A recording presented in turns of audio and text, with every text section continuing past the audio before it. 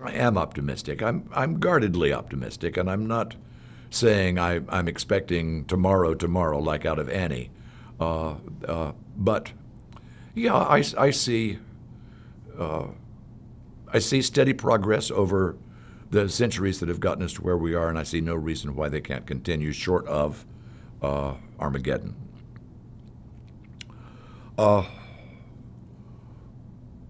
One of the problems that stands in the way of progress is that we're not very good at what the business people call doing due diligence.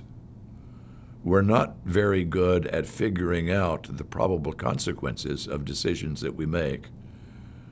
And not only the good things that we're hoping for, but also the possible collateral damage that we don't really want to happen, but happens. So, of course, any progress that we continue to make is going to be always at risk of there being collateral damage and maybe even regression or harm if we make bad choices in what we're teaching our children and what we're writing into law and what we're trying to habituate ourselves to. And one could find examples of that in the 20th century with various experiments of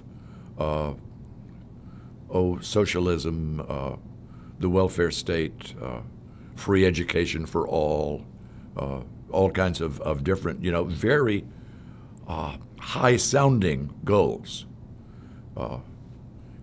Why can't we provide absolutely all the medical care anybody needs at any time, whatever, free? Well, that would be really, really cool, wouldn't it? One of the things that goes with that is fraud, massive fraud, and the amassing of untold fortunes by people who are, manufacturing motorized wheelchairs for people for whom the government will pay for them, et cetera, et cetera, et cetera.